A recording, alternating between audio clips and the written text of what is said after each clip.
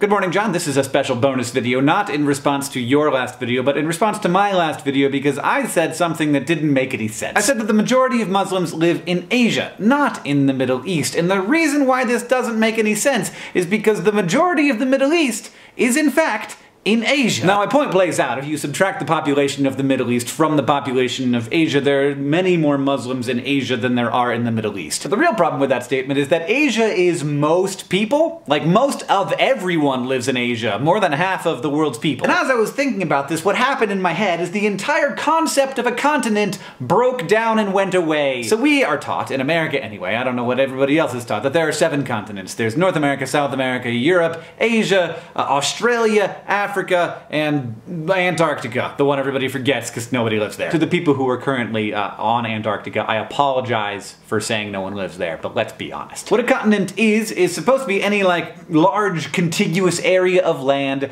that is defined by ocean borders. This works fairly well for North and South America and Africa. It kind of breaks down everywhere else. It, in fact, kind of breaks down for North and South America, which are indeed connected to each other, and for Africa, which is connected to Asia. And I guess it makes sense for Australia, but is it just a really big island? Or is it a really tiny continent? I don't know. And then Antarctica, don't get me started, it's an archipelago under the ice, and the biggest island in the archipelago is smaller than Australia. And then you got the elephant in the room, Europe and Asia, which are clearly, by any geographical definition, the same continent. The only reason Europe is a separate continent is because I was taught by people who are culturally European, and they wanted it to be. But if there's any part of the definition of a continent that is cultural, then there is no excuse for one continent containing Russia and Indonesia and Japan and China and the Middle East and India and Pakistan.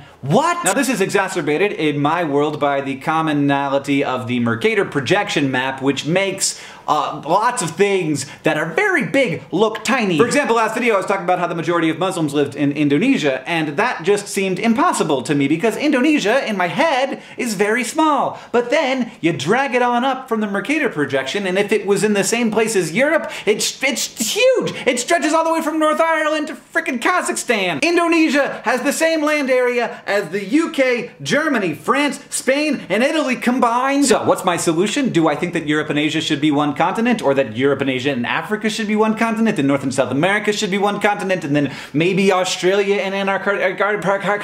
No, not really. I think that continents are a useful idea in grade school when you're introducing children to the idea that the rest of the world exists. But for adult humans, I think that it's time that we move past this massive oversimplification that leads to lifelong misunderstandings of reality and discard the entire concept of the continent. John, you will see me tomorrow with my video about the global goals, which I'm very excited to share.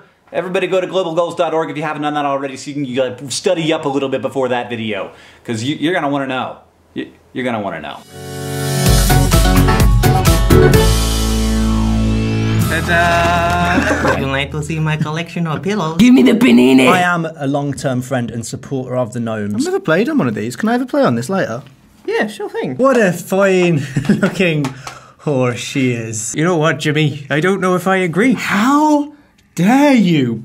I heard the story of some... Charlie's broken. Jesus Christ!